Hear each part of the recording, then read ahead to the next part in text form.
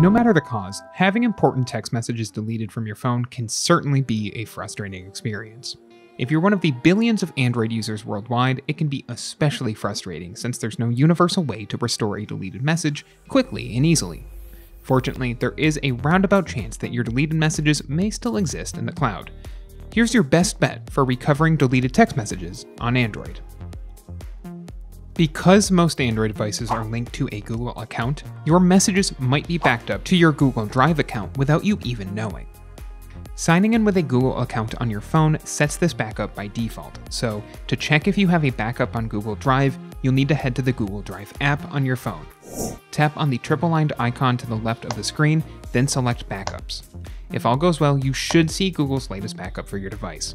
If you're signed into multiple Google accounts on your device, Google Drive will tell you which account your device backs up to. Just tap Change Account to access your backup if you need to switch accounts.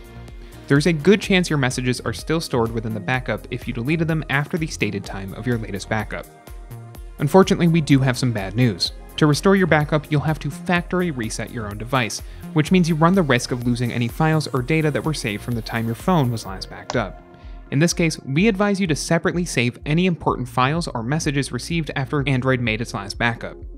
You can use Google Drive or Dropbox for files, or just transfer all of your content over to a local PC. This might also be a good time to set up apps like SMS Backup and Restore, which back up your messages without having to rely on Google's automated service. You can find the link in the description below to download and install this app from the Play Store.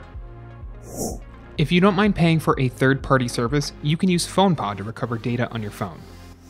Just click on the link in the description below to give their site a visit, then download and install the appropriate version for your PC.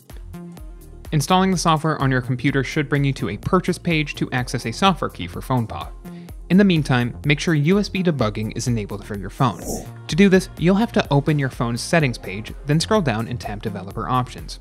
If you don't see this menu, go to About Phone, then select Software Information from the menu. Tap on the section labeled Build Number several times to enable Developer Options, then head back to the Developer Options menu. Once that's been enabled, connect the phone to your computer using its USB cable and run PhonePod. The app should walk you through the rest of the process to recover your data. If you like this guide, make sure you subscribe for all sorts of videos covering Android and other technology. And don't forget to check out one of these videos we think you might enjoy.